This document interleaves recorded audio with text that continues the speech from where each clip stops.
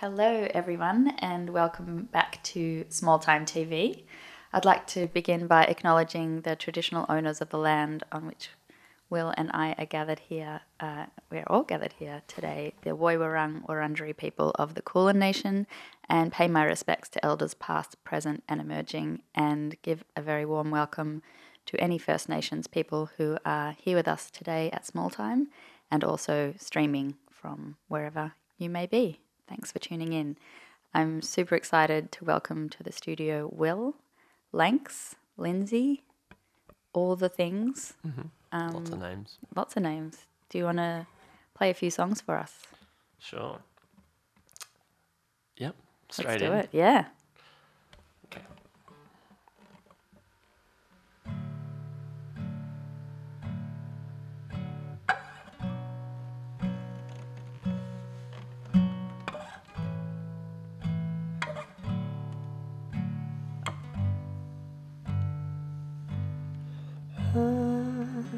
Again, I woke up,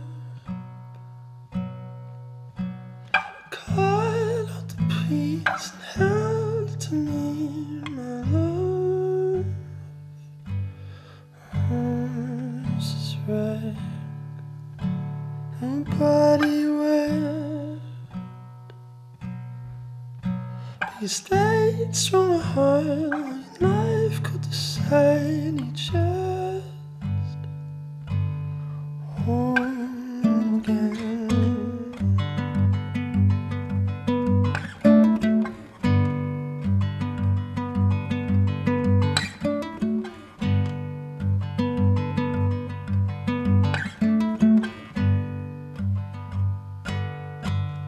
I've wasted too much time not holding on to you. I can feel you through your mind. My heart beats like I never knew. We wasted too much time not holding on to you. I can feel you through your mind. My heart beats like I never knew. Again, I woke up, caught up the peace and held to me, my love. Kansas red, your body wet, but you stayed strong at heart. Life could decide you just home again.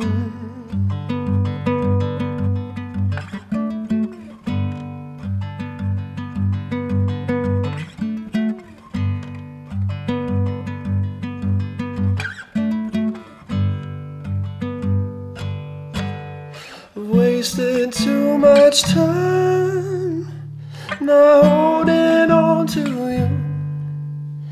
I can feel you through your mind. My heart beats like I never knew. I wasted too much time not holding on to you. I can feel you through your mind. My heart beats like I never knew. You. I'm with you. I'm with you.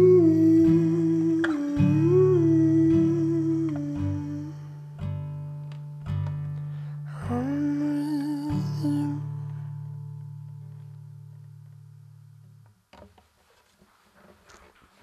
It's just warming up a little bit there, getting the cobwebs out. That's your warm-up? Yeah, it's Wow. not a very sophisticated warm-up. Just straight into the hardest, highest stuff, you know. I beg to differ. Okay, I'll play something else. I might play this the new Lindsay song, actually. I'll just be 1 second retuning if everyone has a moment. I just noticed your new tattoo. Yeah, It's your grandmother's design. it is. It's from that EP actually. Yeah. That last song. Does your grandmother know that you're inked with her design? She does. I took it and showed it to her. I got it the day before I left Australia to move overseas, and I went the next morning, like the morning I was flying, and I went and showed it to her at like 7 a.m. She was half asleep and clearly like a bit shocked. She doesn't love tattoos, even though she's designed one for my sister before. So she was a bit shocked, but then when I got to America, like 30 hours later, there was this email from her that was like the sweetest email ever, and she was just like, I'm so blown away that you would get a tattoo of my work, and it's such a nice reminder that you'll always have of Australia. And so it was just lovely. She came around. Yeah. It's I think beautiful. it didn't take a lot of time. Yeah. We've got a pretty good relationship because she does all my artwork, so...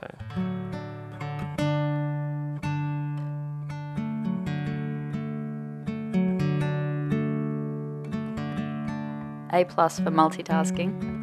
I'm terrible at it. No, I was impressed. It's probably not in tune. I'll be quiet. Sorry.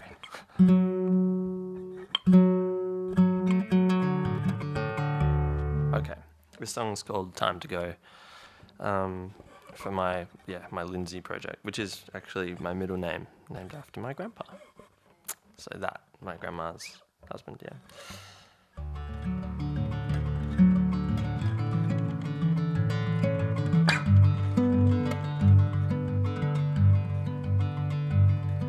Spend all your time on the weekend breaking up on me.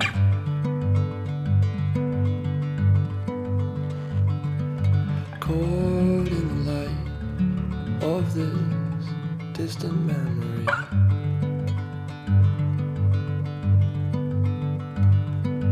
Put my phone back on the cradle. Feel like it could be my time to go.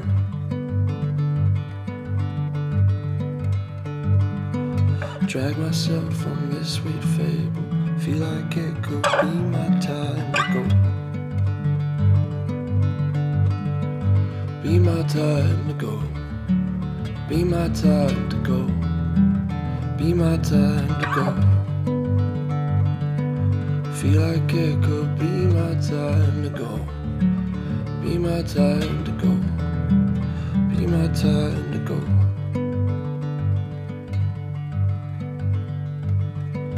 Give any space. I'm lost without a trace, and now I know.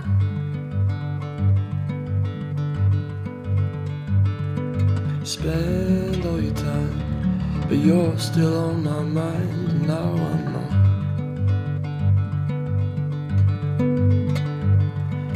Put my phone back on the cradle. Feel like it could be my time to go.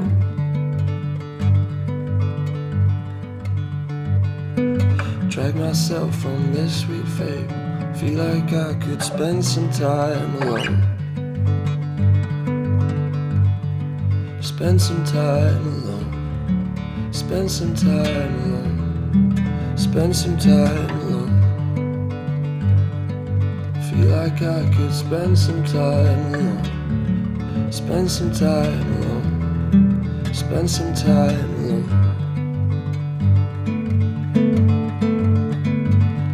We'll be alright. We'll be alright. Alright.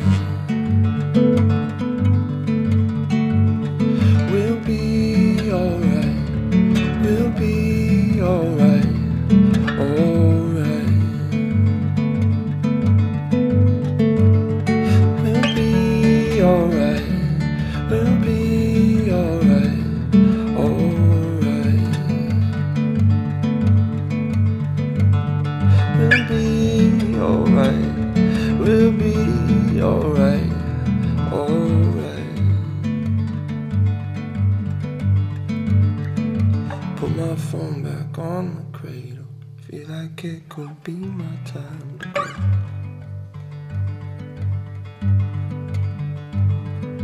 Drag myself from this sweet fate.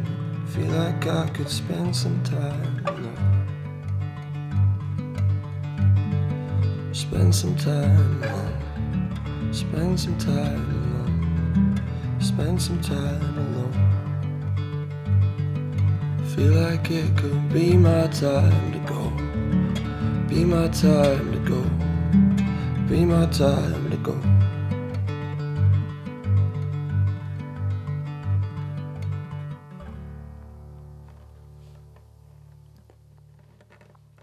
Beautiful.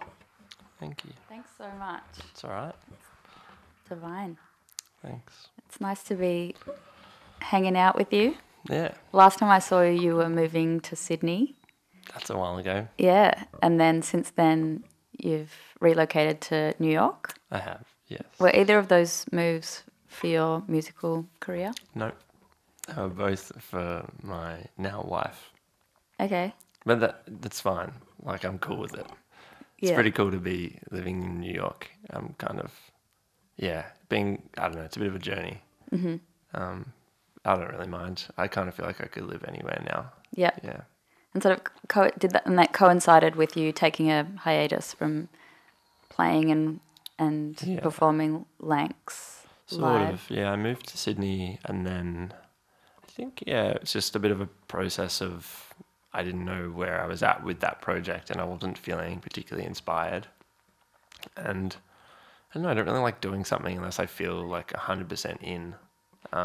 So I just put it on hold because I'd also made a collaborative record with like Dustin Tebbett and some other friends, Hayden Calnan and stuff. And we kind of took last year to release that while I was taking a break and I don't know, just like trying to rediscover why I was doing it in the first place, I guess. And that was the OK Moon, the collaborative project. Yeah. It was nice that like I went on hiatus, but I had like a huge pile of music ready to release. Yeah. So it wasn't like the worst way. It's not like I had nothing ready and then I had to start from zero again. Yeah. It's more that I did like 2 years where I was writing like all the time, and then at the end of it, I was like, I'm empty. There's nothing left to say, and I'm boring. That's how I felt. But strangely, you were selling out shows everywhere, putting music out and getting sort of millions of streams. Yeah, my career did better when I was on hiatus than when I was active, which is weird. But it was kind of nice because it also, while I don't like building my confidence on like external validation, it does sometimes help to see that like people in all corners of the earth were listening to that EP, the one that I tattooed the artwork of. Like, Yeah. it was like really nice to make something that I actually made a record that was like not at all really. I made it for my friend who like was like fighting cancer at the time and everything, and it wasn't really for anyone. It wasn't like trying to get played on the radio or anything, and then it did better than anything I'd ever done. Yeah. And it was such a good, healthy reminder of like it doesn't really matter about any of those things. Like, just make something that's actually you believe in. Like, so Yeah. So it not has. that I didn't, but you know what I mean. Like, it was a very like conscious reminder of it. Yeah. So will that change what you put out from now on? That'll be more for you. Yeah, it has. Like, I've got like kind of libraries of music. Really, like my iTunes playlist the last few years is like enormous, but of just songs I've written and written with other people and things.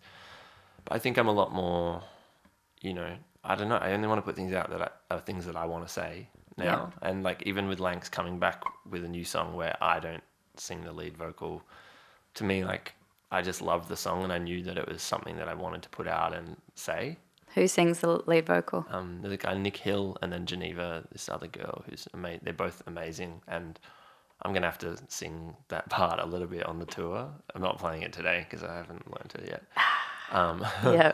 I mean, I could just butcher it, but it'll be terrible if I played it today. But yeah, it's nice to like, just feel like it can be whatever I want it to be, I suppose, which is what it should have been. It is, and it was in the first place. Yeah. Did you know that they were going to sing these parts for you? Did you write it with them in mind? I wrote it with Nick originally. We're kind of writing for him, and then it just never went anywhere. Like, it just sat in a pile, and I just kept coming back to it, being like, the song's not really right yet. It's not done, but like, I love this vibe, and it feels a bit like the two projects I've now got, like splitting myself 2 solo projects. It's a bit night and day, to be very literal, but LANKS is like beatsy, like late at night, like streets of New York a little bit, actually, which is like, I don't leave the house after like 10, so it's not really me. But no, it's just like, that's that side. And then the Lindsay thing feels like really nice to, I don't know, like little guitar ballads and things like that were things that didn't feel like they belonged in the LANKS world. So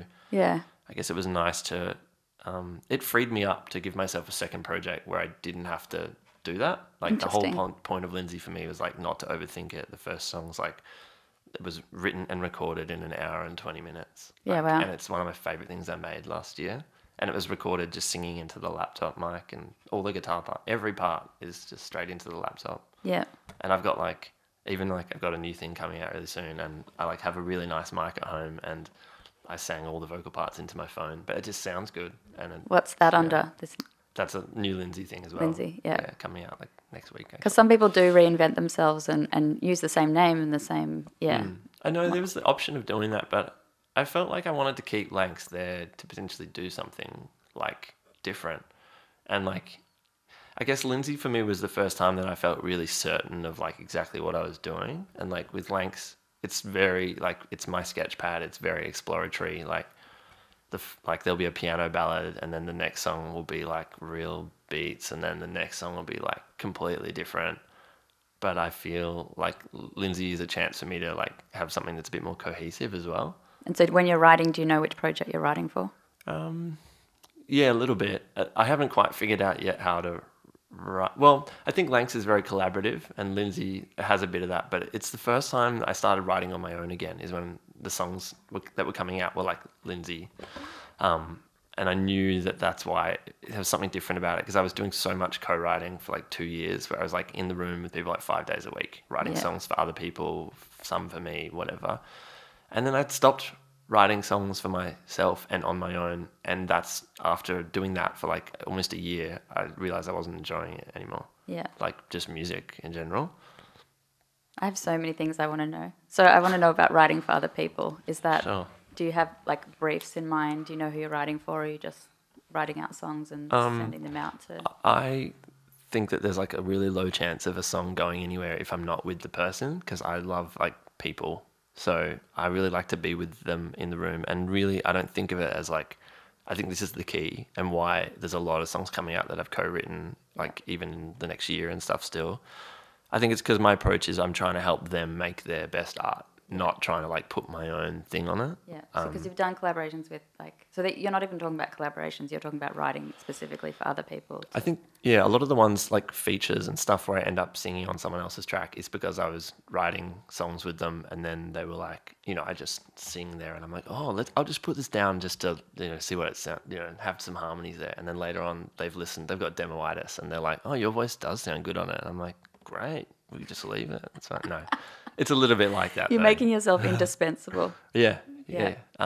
It's a bit of that though. Like it might be like, yeah, mostly it's like, you know, you organize a session, you're like, let's just sit down and make some music together. Yeah. And then I think at times it got a little bit too, like, it felt a bit clinical. Yeah. And that's when I realized it was like sapping my like inspiration a bit. And I was like, I'm in the room writing the same song every day. And then I was like, I just started saying no to everything. Last year I said no to lots of things, and I said yes to like a very small handful. And this year I've done one session in 2 months, 2.5 months, whatever it is. And like, that's the smallest amount I would have done for 4 years or something. So. In a business sense, is there money in the co-writing?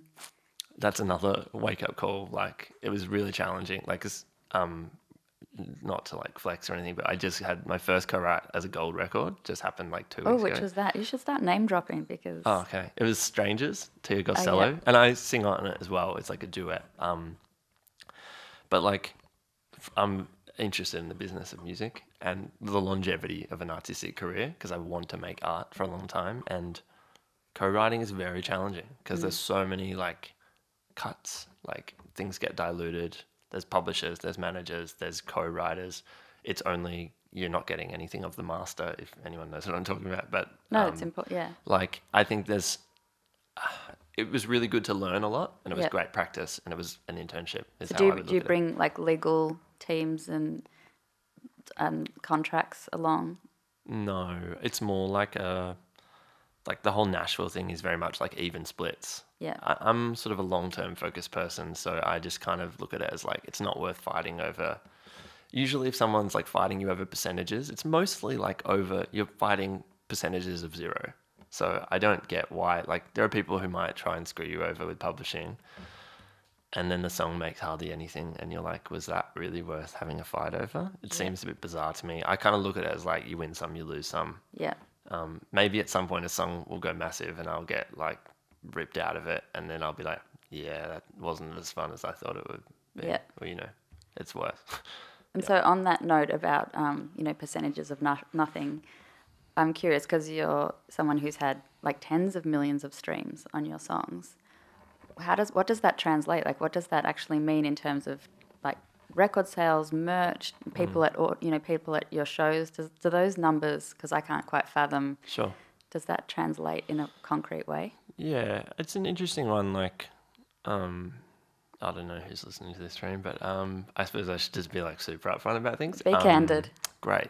I have trouble not being, but I think there's like some serious flaws in the music industry business model, but I'm also like someone who like, I just like learning things. So I dived pretty deep into like music business models over the last couple of years, and because I love doing what I do and I want to be able to do this for a long time, but also I found it hard watching musicians spend like $10,000 on a campaign and then everyone gets paid except for that person. Like, and at the end of the day, like everyone says like, oh, it's so hard for the publicist. It's so hard for the this and the that. But like the publicist just got paid $2,000 for that campaign or whatever. And the musician like worked full time to try and fund that campaign.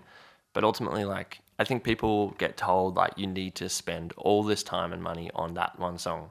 But I kind of think that really you should just make something good and then make something good and make something good and look at it in a really lean way. Like, who wants to post every day of the year on social media? Like, is that actually a good use of your time when you could go write another 10 songs if you weren't doing that? Or like, it's about efficiency in a non-robotic way.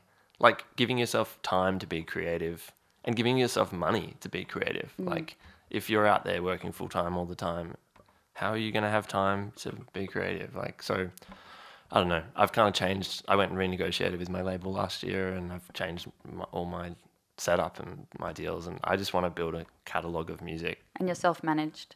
Yeah. Well, with Lindsay, I'm kind of everything at the moment.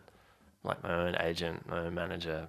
I've been like doing digital marketing and Did you have to freelancing. negotiate to set up a new project that was separate to LANKS with the label? Yeah, like it was pretty intimidating, but it was an amazing learning experience because I had to sit down there with like the heads of Unified, like with Jad and Clifford and these people, and I didn't go into it being like, I'm a musician and I want everyone to like give me a good deal. Like life's hard for me. I was like neither of us are getting what we both want out of this. I think there's a different way that this could work. Yeah. Stop me if I'm rambling and being boring or anything. But yeah, that was the main thing. It was like, you hear musicians all the time end up being quite bitter about things if it doesn't work or whatever. And I didn't want to feel like something was someone else's fault at the end of the day. And I just was like, own it and learn from things. And if the setup of the deal doesn't make sense for me, like there wasn't enough incentive to keep releasing under that deal. Yeah. But then also like they weren't making enough either because there was spend in certain areas that I'm pretty big on like evaluating whether something is contributing to it or not. The most important thing is a good song, but there's all these elements around it that some people will tell you like you got to do all these 100 things, but I'm more like that whole 80-20 rule of 20% achieves 80% result and then the other 80% probably achieves, you know what I mean? That sort of... Yeah. Don't think it's boring because this is useful for a lot of people. No, it's cool. I think a lot about like, what I think like young musicians and stuff should be doing. And I really think staying independent as possible and finding good distributor is a great idea. And I think people sign to labels because they think that they can't do something, but actually like patience is the biggest issue that we all have. Yeah. We think that we're ahead of where we are. I did. Like we all do. And we think the reason it's not working is because we're not good enough. And that someone else will solve the problem for us. But I think it's not. I don't really think that's often the way that it works. And you got to analyze the label model is sign 30 people from a major perspective, sign 30 people and one of them will explode just because one will be great. And so they can't give all 30 the attention. They don't have the resources to do that, and you most likely won't get the attention. Yeah.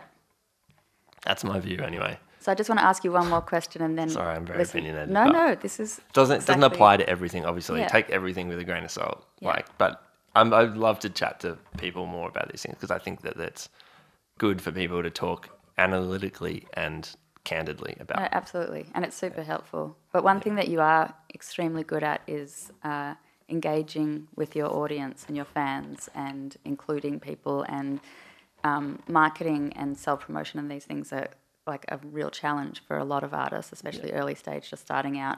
I don't know if you remember, but a long time ago you put a call out asking if people wanted to hear like a rough sketch of your music, and I was like, definitely, and you sent it to me, and it was just like, and I know you also set up like a secret group on Facebook called LANKS Secret Sketch Club. Secret Sketch, yeah, and so and that group, you know, was there as a kind of sounding board for you to be able to send ideas and people to give you feedback, and you have all of these really creative and you do live streams a lot on your Facebook page. Yeah, anyway, you just dumb have things, but yeah. I don't think it's dumb. I think it's actually genius. And so, are there like just advice about self promotion and marketing would be incredibly helpful. Yeah, I mean, I kind of like the idea of ideas that cut through a little bit. Like if something's too polished, I think it's often hard to engage with the humanness of it and the human behind it. Like, and I think in music, in the Australian music like business model, it's like we make a song and put our song out like every quarter, and we've like got the press release, we got the same person doing the press shots, and we've spent $15,000 on a video, and this is exactly how we do it. But like, you know, like why can't you just do something really different? Like, I don't know, put a song up but only send it out via email, or like, I just like talking about ideas. Like, not every idea is good, but you know, like I'm kind of, because it's very easy for me to make songs with Lindsay, like it costs me, I just mix it myself. Like I'm terrible at mixing, but my challenge is to make it all myself just for fun.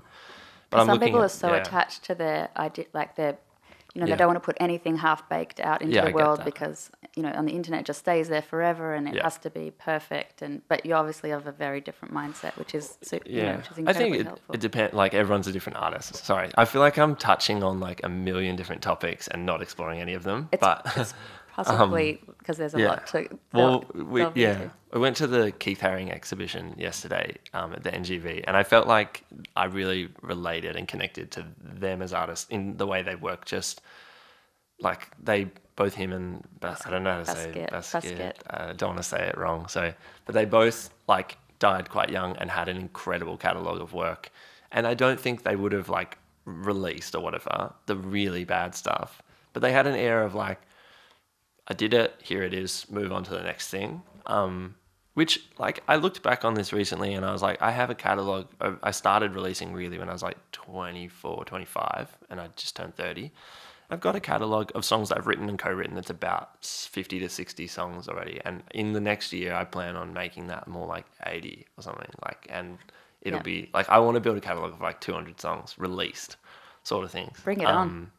So I think, like, I don't know, if I did it the way that like people often tell me to do it, I would never release more than like 3 singles a year. And what's a single anyway? Like, what the formats of things, like, I guess we look at everything as like we make art and then all these other platforms are there to promote the art and whatever. But why can't like your format of art, like if you make an amazing TikTok that's 5 seconds long, why can't that be a work of art? Like just as much as a single is.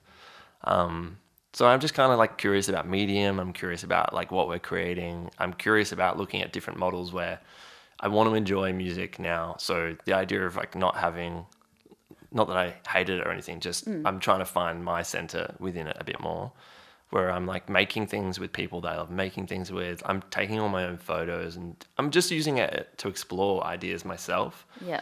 And then I'm realizing that feels really enjoyable to me to do it in this way. And I get it that like I'm also doing a hell of a lot of things that took me a long time to learn. So a lot of people might look at it and be really overwhelmed.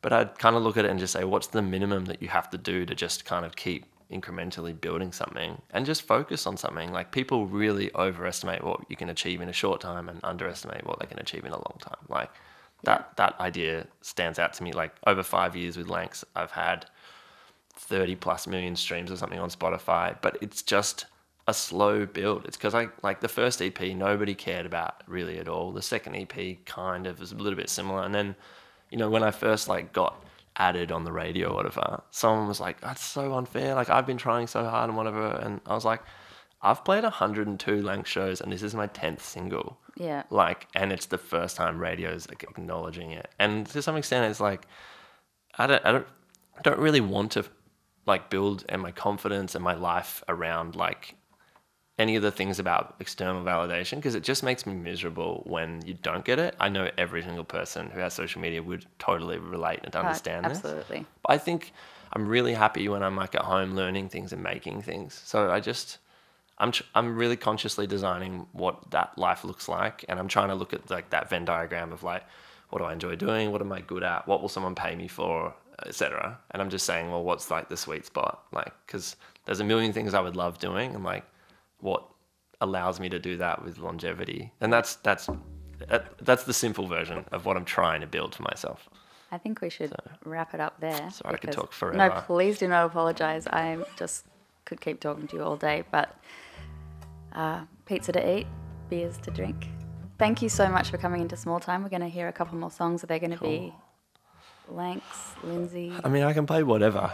If anyone wants to mouth some like requests from the other side of the glass, you're welcome to.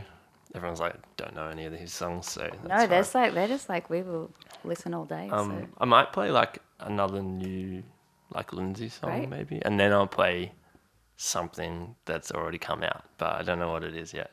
Great. Thanks so much. That's right. Thanks for having me. I'll tune. Yeah. This guitar is freshly restrung, so if it goes out during a song, I'm really sorry. It's so nice to have a nylon string in the studio. I love nylons. I got really into it when we were writing the OK Moon record.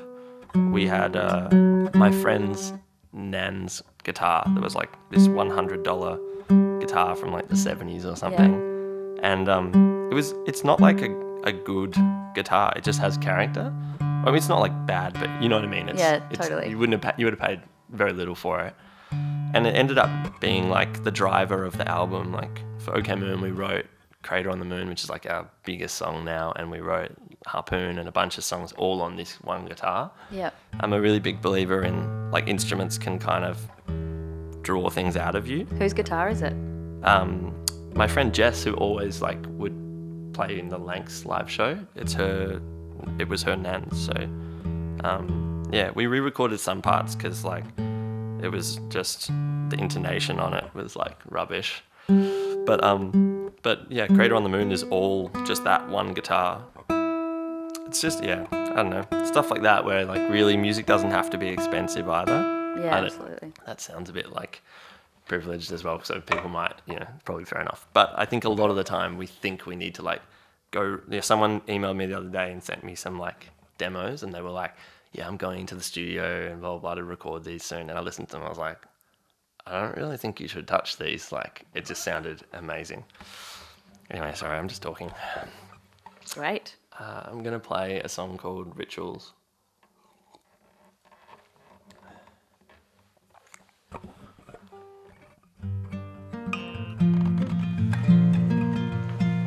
Hold on.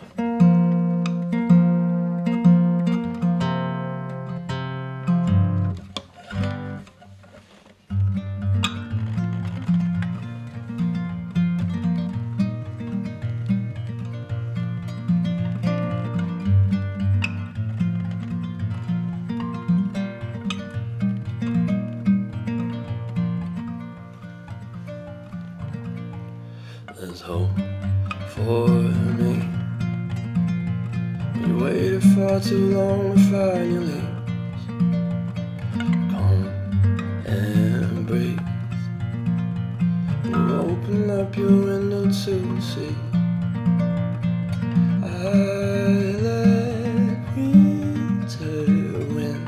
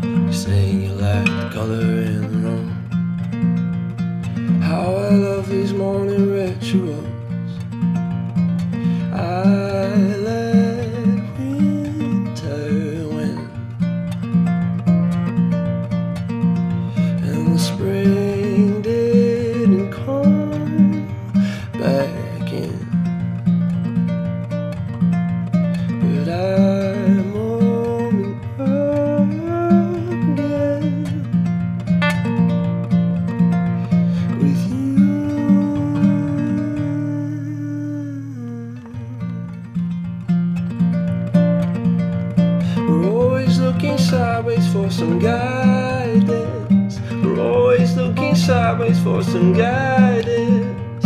We're always looking sideways for some guidance. We're always looking sideways for some guidance. We're always looking sideways for some guidance.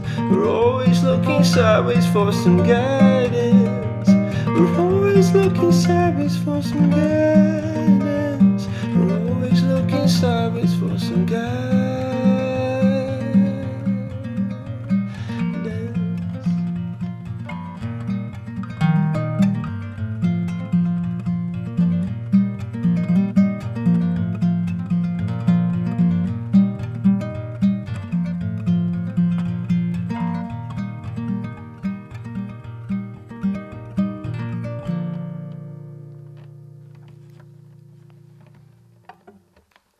Cool. It's the first time I've played that one before for anyone. It's a keeper. Thanks. I'm not actually quite sure what last song to play. Is there actually any way someone could tell me what to play? Please don't be the new LANKS song though, because I'd struggle. I don't know what she said. I don't know what she said either. Sounds Oh, like Strangers? yes. Yes. Okay. All right. Yep. You got it. I've actually recorded a very different version of this that without a big capo I can't play today, but it's coming out next week. What's a big capo? As in because it's nylon, it's got a bit of a bigger neck. Oh, yep. You just need one of the classical longer ones, yeah. Yep. But it's up here and it's pretty wild. But I'll just play the normal version of it. Let me just remember how this goes.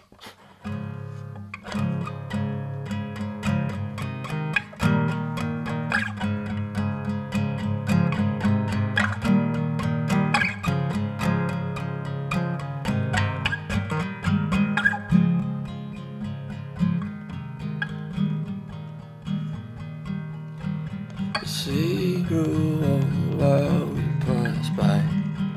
We dragged our summers through the winter sky. Photograph me in my wild, the times that we romanticized. Sit a while, watch the moon sink lightly into your glow. With the lights out, two bodies were afloat. We were strangers wandering home. We were strangers. We were strangers. We were strangers. We were strangers wandering home. I slept in your bed last night. Took all the blankets, but I don't mind. Glasses drained as we lose our minds. The parts that had us paralyzed. Sit a while, watch the moon sink lightly into your glow. With the lights out, two bodies were afloat. We were strangers wandering home. We were strangers.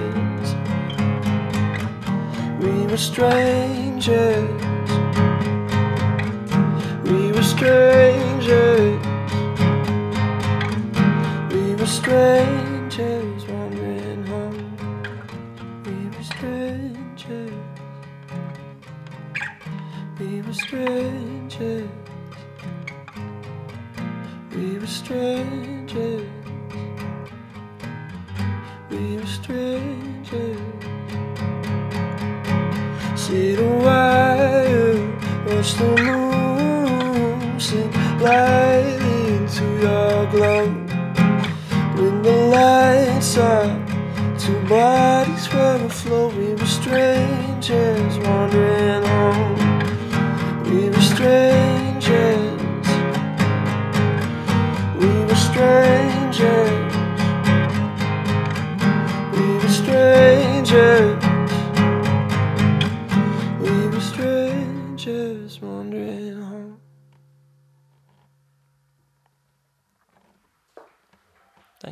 That was stunning. Thank you so much Thanks. for coming in. Thank you for having me. It's been a real pleasure. So I haven't great. played for anyone for a little while. Just It's been like 5 months, so that's a bit weird. beautiful. So thank you for coming in. Thanks for coming back to Australia. You're playing some shows. Actually, I'm having a look. Pretty much all capital cities. You're heading to Adelaide. You're even going to the west. You're heading to Freo, That's right. Sydney, Brisbane, Yeah. and then 2 Melbourne shows, one of which is already sold out. Yes. So check your calendars through March. LANKS is around, and then you're heading back to the States. Yeah. I'm also playing Melbourne and Sydney for Lindsay as well. There happen to Okay. be like 2 days off for each, so I'm doing all of them. Amazing. Yeah, I will yeah. definitely see you at one of each. Oh, that'd be awesome. Yeah. So thanks again for coming in. No worries. You've been watching LANKS, Lindsay, Will Cumming live on Small Time TV. Thanks for tuning in.